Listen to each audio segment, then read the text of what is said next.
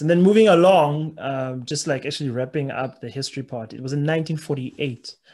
In fact, an interesting fact that many South Africans will be well aware of, that is the year which the National Party took over the government and brought in the apartheid laws.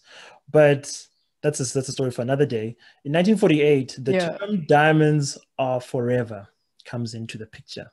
That term changed the whole outlook of the diamond industry. Can you just speak a little bit more about that?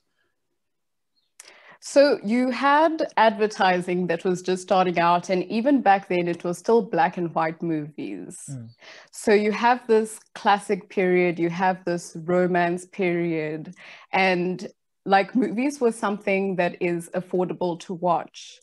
And I think this is where you start to see advertising really come into motion picture, mm, because now we see it in, for example, podcasts, or we see it in our YouTube videos, but it was making its way in back in the early 1900s, back in the 1800s.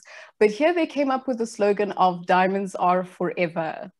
So this really played into, again, you have Tiffany, Breakfast at Tiffany's. So that era, that period of romance, and also like what people wear, the celebrity culture was just starting out. So there is an element of timing, but also creativity.